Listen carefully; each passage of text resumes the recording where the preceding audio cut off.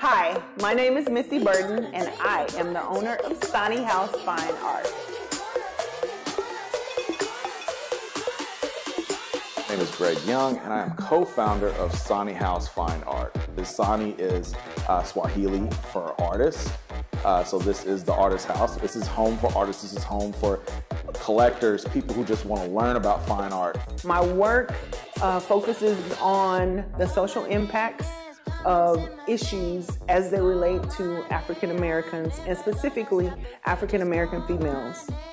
The gallery was always part of my dream, but it was always a dream. Like, I'm that person that's like always thinking ahead about what it is I want to do next. I was always constantly running into issues about where I could show, how I could show. I've always been an independent artist, and so in my mind I kept saying I've got to figure out a way so that I can do it on my own terms regardless of what the scenario is. I'm Jennifer Monet Cowley, and I'm an artist, a designer, and a curator.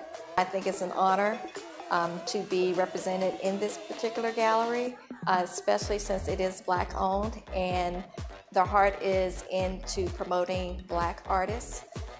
Hi, I'm Dr. Valerie Gillespie, and I love working with mixed media painting. One of the things that I love about Msanii HOUS is that there's a relationship that happens with the artists and the gallery owners. They want to know about me. They want to know why I did what I did, why do I choose this specific color, what this piece means, and I think that relationship is pretty much everything when it comes to gallery owners and artists working together. My name is Avita Tizano.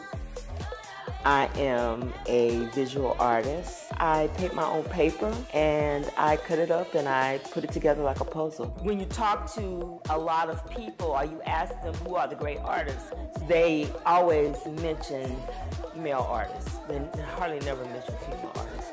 So for us as African American women, it's very important for us to get that representation because we don't get it. My philosophy for collecting art is that you need to connect with it. Don't look for it to cost a certain amount, because you can buy a piece that costs hundreds of dollars that can incite feelings in you that are priceless.